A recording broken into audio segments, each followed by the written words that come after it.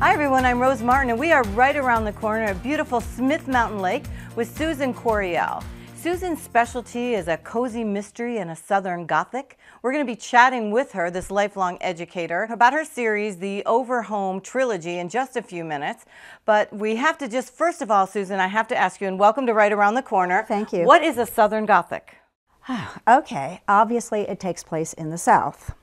It usually involves an old house, a mansion, and generally there are ghosts or spirits of some kind. There might also be someone with what we call a sort of a grotesque problem, physical or mental, a hunchback, a lame person, someone who's kind of a psycho. Those are the general requirements. So how did a retired educator, 30 years, get into this type of work? Well, I like to say the ghost slipped into my surprise. Oh, that sounds interesting. Yeah, you know, I've always been interested in the South. I was born in the South. I have grown up in Virginia all of my life. And I've always been interested in the fact that Southerners seem to be sort of hooked on hard-felt, long-held beliefs that sometimes clash with modern ideas. And so the Southern idea was always there. And then when I began to think about the history that might be behind a book that I would write, I began to think about plantations because, you know, we're famous for that in the South and in Virginia, and tobacco especially, tobacco plantations. And as I was doing research, like I say, the ghost just kind of slipped in. Although I did have a little inspiration. My husband was a real estate broker and he had listed a house, an old plantation in the Hunt Country of Virginia that was rumored to have a ghost. So I got to see the house. It was beautiful. This sounds like a great story. Well, it's what inspired me to kind of press on with this idea, and I tried really hard, probably too hard, to get the ghost or the spirit, if there was one, to interact with me, but I didn't. I couldn't, and neither could my husband. However, he said every time one of his agents would take a family in, a child would say, "Oh, I'm afraid."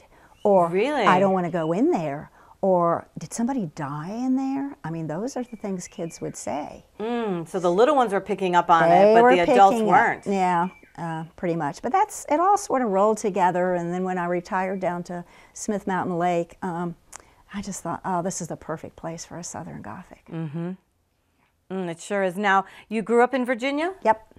In the same area? Fairfax County, which is northern Virginia. I know Southern Virginia doesn't always recognize the fact that we are in the state, but it was not urban at all where I grew up. I grew up in Herndon, and when I left to go to college, in the census, there were 2,000 people in the town. Wow, that's quite different than today. Quite different. It was a dairy farming place, and both of my parents graduated from Herndon High School. So, I mean, I am a native. And we would go to parties later, my husband and I, when we were married, and people would say, "Oh, where are you from?" And we'd say, "We're from here." And they say, "No, nobody's from here." Right. Yes, we're from here. We're natives. You are. Yeah. So growing up, did you have a family of writers? Were your parents writers? Well, interestingly, neither parent was a writer, although both are big readers. But my mother's father was a lawyer by trade, but he was a published poet.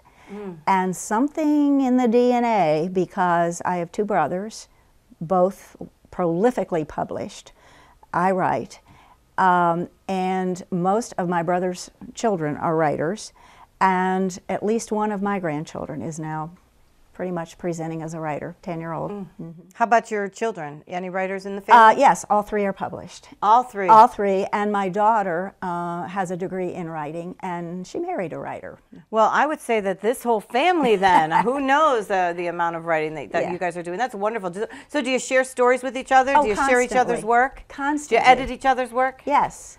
Yes. My brother, Tom, is just one of my best editors, and I've got some funny stories about his perception of things versus mine. Tom is a very, very brilliant, erudite college professor, dean, president of the college type, you know, who writes mostly scholarly things, but he really likes my Gothics and my cozy mysteries, and so we get into some interesting conversations. And my daughter reads and helps me edit everything.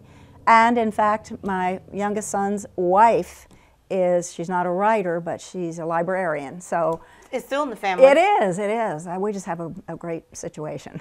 It sounds like it's fun. I bet family reunions are fun at your house. They are, yeah. So what's a cozy mystery? Okay, that's another interesting one. Most people think Agatha Christie.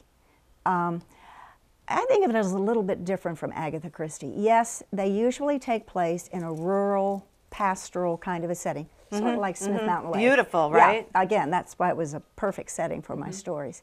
They will have characters that not necessarily you know, but that you feel like you know somebody like them.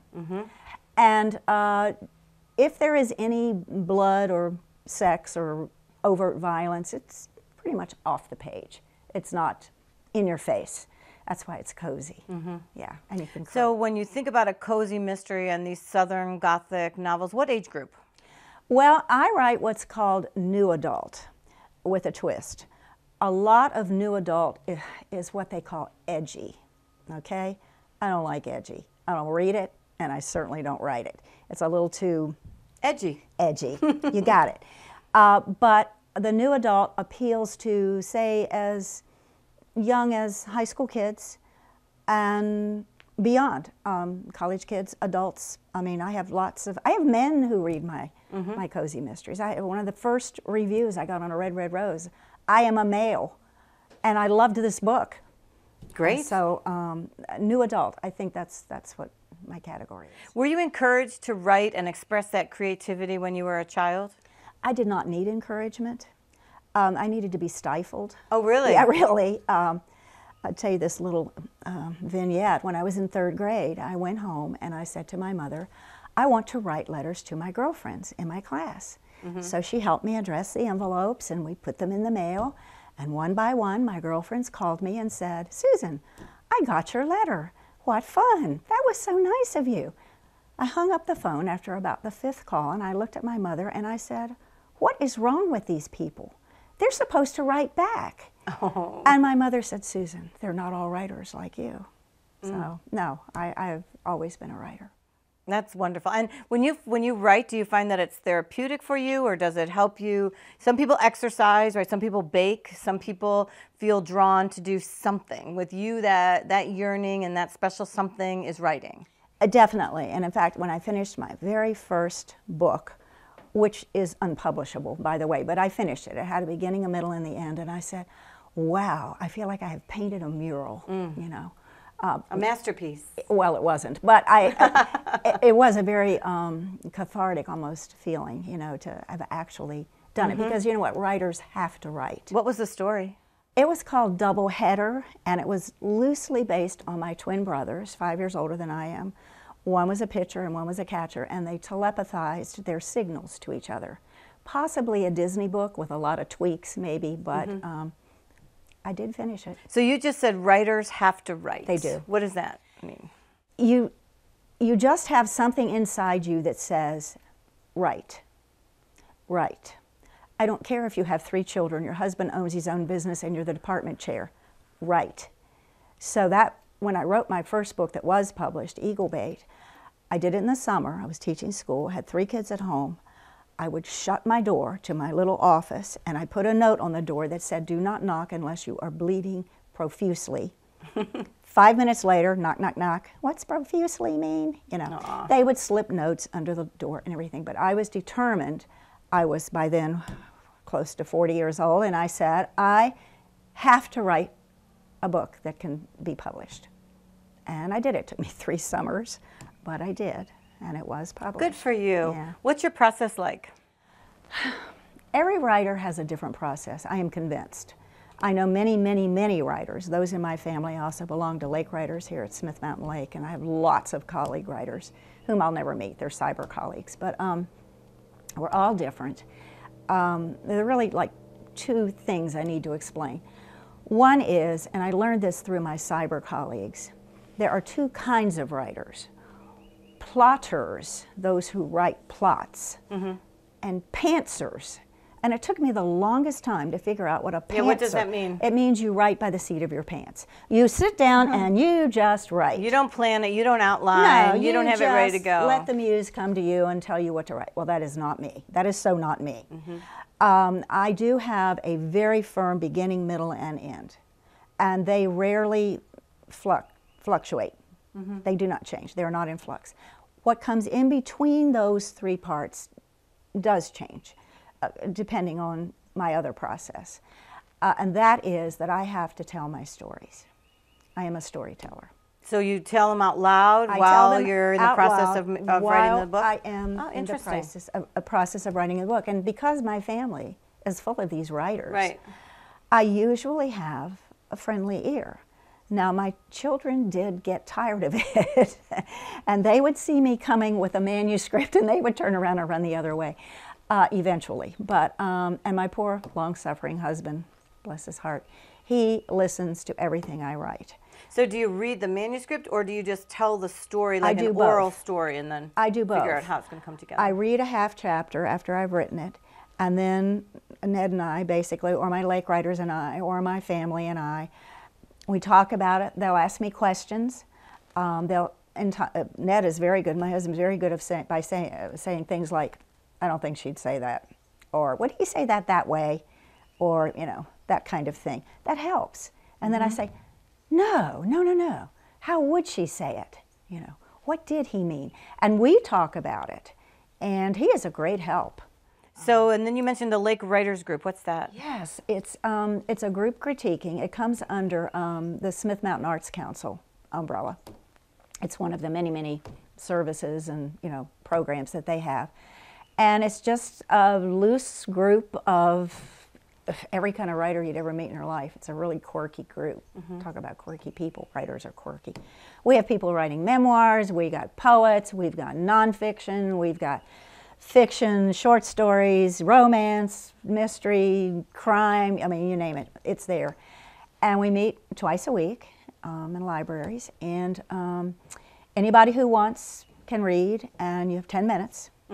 And then we critique, and it's friendly critiquing, but it's good critiquing, because we all know what's good writing, even though we all write different things. We know good writing when we hear it, and we make suggestions. And I've gotten many wonderful suggestions from. Is that hard though, in a way, because you're vulnerable, right? You've got this story that's close to your heart, and you're putting it out there for people, thinking, I don't know, they might not like it, and they might. I'm kind of really married to these characters, and I feel close to them. Is that hard to take that feedback? It was at first, but now I really relish the criticism, because it helps me make it better. And now that I'm into publishing, if I were just writing this for myself, or to pass on to my kids, I might say, who are you to criticize me? Maybe we don't call it criticism, right? Maybe we call it feedback. It's constructive criticism, and it is definitely feedback. But I will say, if there's nobody says anything bad, I'll say, come on, how can I improve this? What did you think about this particular wording or that particular scene? And that's what we do with each other. Do you base your books on real people? No, not really. Not really? I don't know. You said no, then maybe not really. It depends on which books. There is one book, the book that is based on my 30 years of teaching. There is not a single real person in there, but there are whole lots of people in there that I have interacted with in one way or another, over the course of the 30 years. So even the characters in your trilogy, they're not based on people you know. No, they really are. So then, where does that inspiration come from to create these viable, just really rich characters, and then place them in all of these situations? It's hard for me to explain that. I just think they're there, and when I really sit down and work on it, they come to life. They don't talk to me. I sometimes wish they would. As some writers, their characters will talk to them. Mine do not talk to me.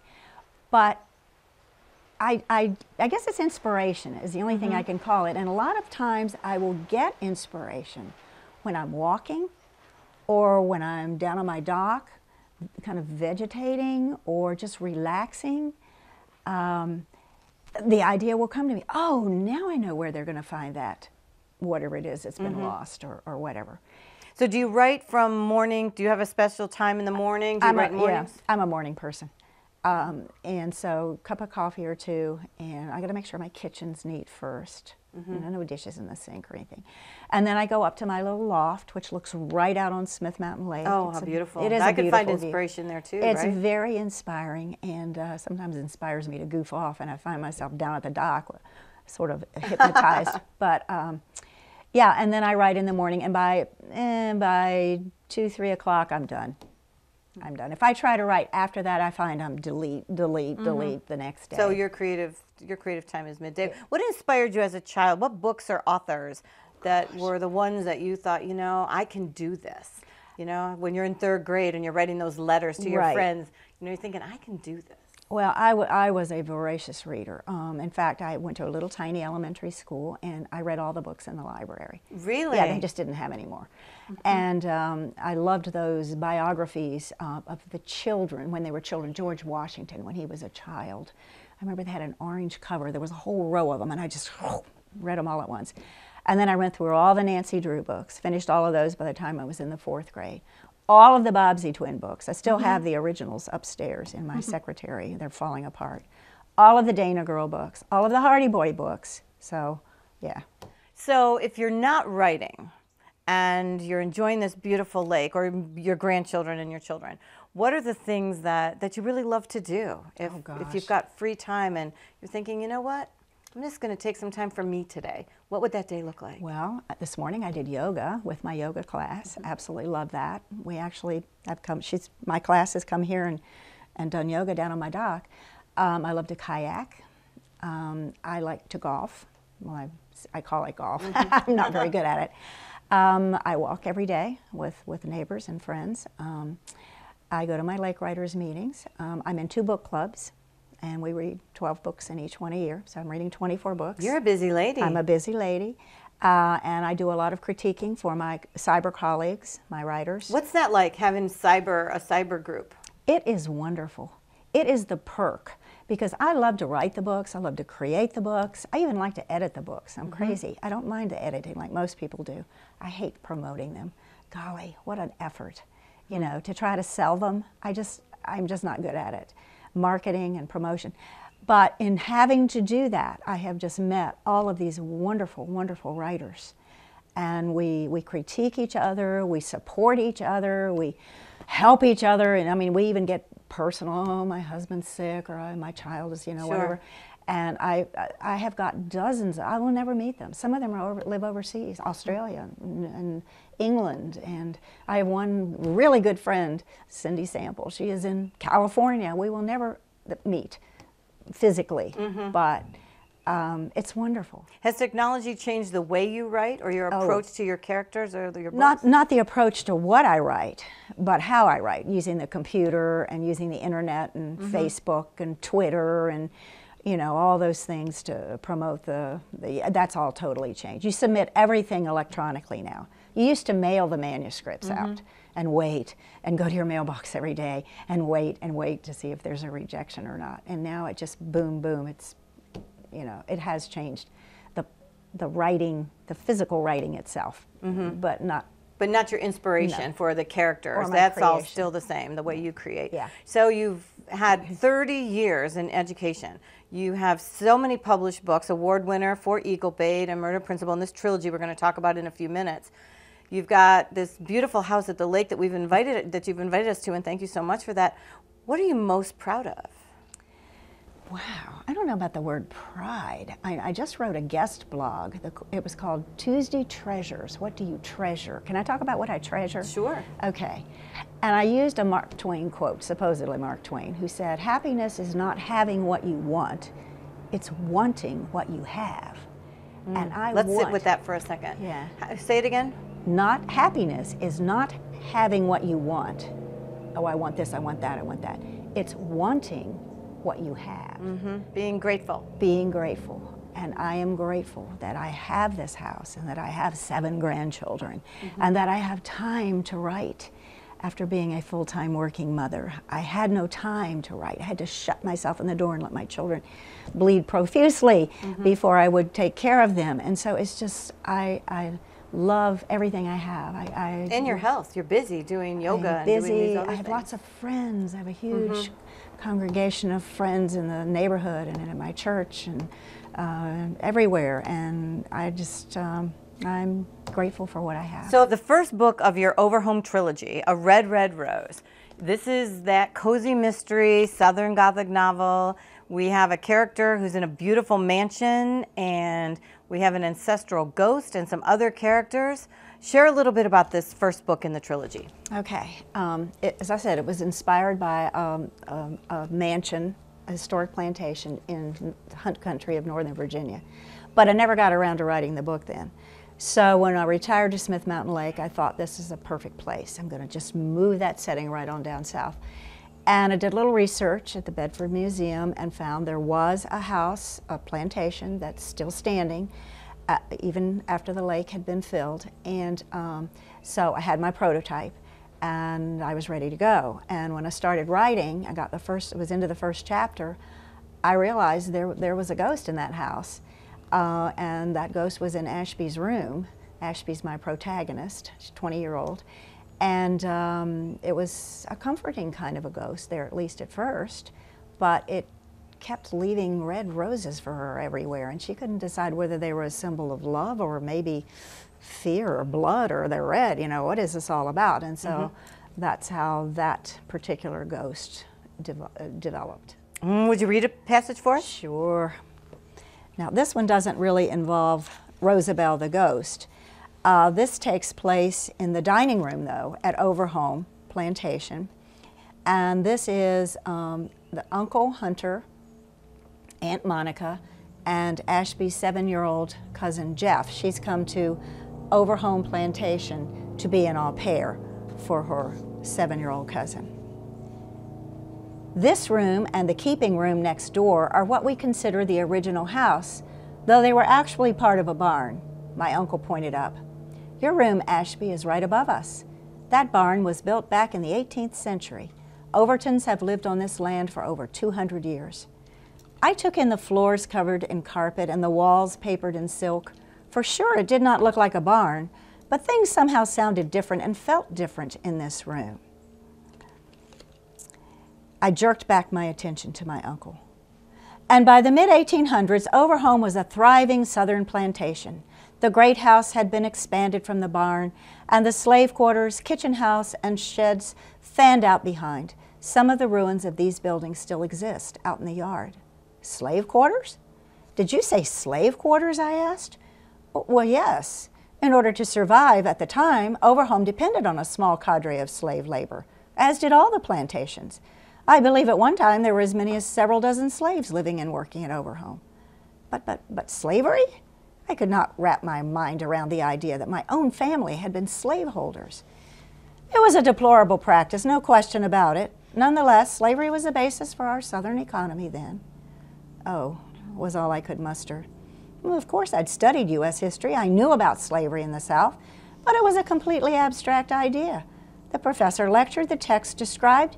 It was too long ago, too far away to be real.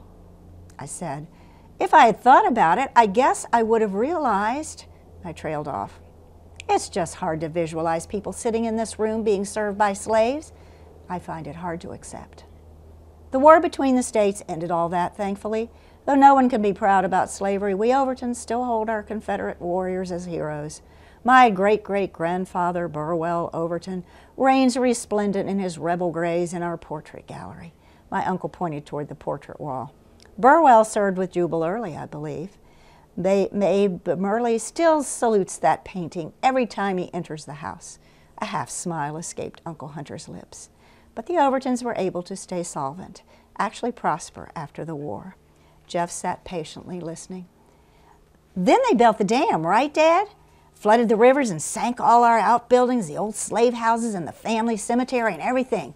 He made a swooshing sound and a plunging gesture to illustrate his point. There's all kinds of buildings and roads and trees and stuff way down at the bottom of the lake. He blinked his eyes in excitement. A whole underwater town. Kind of spooky, huh? One time, Dad and me went to the Baptist church and looked for our names on the old tombstones where they'd moved the graves. We used charcoal over paper. At that moment, my aunt arrived. Our talk floated through the flickering distortions of candles as I allowed the sense of the ancient room to flow around me. Generations of my family had sat at this very table, their conversations ebbing and flowing and settling into the porous barnwood, where the rise and fall of their voices, their very words, were trapped forever. And this is only the first, so this is an interesting passage that you chose, because knowing the second book and the third book, you have Ashby moving also through this mansion, and does she greet other ghosts in the second and the third? Yes, in the second book, Beneath the Stones, 5 years later, she is now the owner of Overhome Estate. Okay. And she needs to sell a bit of it off and finds an old overseer's cottage, and there is a spirit in there that is mean and angry, and he has no intention of letting her tear down that building, and she's got to find out why. And how about the third? The third one, nobody knows. A tall, dark stranger meets Ashby. He's African American, and he says, "I think we may be related." And so he is now finding his roots, and indeed they are related, and all the ghosts that were slaves just come out of the woodwork. You know, you left the door open for a number 4. You know, I've had people say that, but my answer to that is, don't you know that a trilogy involves 3 books? There you go. There you go. What's next for you? Well, I do have my latest, A Murder of Principle. This one just came out in March of this year, and it kind of involves my 30 years of teaching, and it's a sort of a what if. What if you had such a terrible principal that everybody wanted to kill her? And that's pretty much what happens in that one. Are you working on something currently? What I am working on is kind of exciting to me. I have a local film production that's working on a film version of A Red, Red Rose. It's in its infant stages, but we're thinking about local setting and maybe local actors and probably a little local fundraising.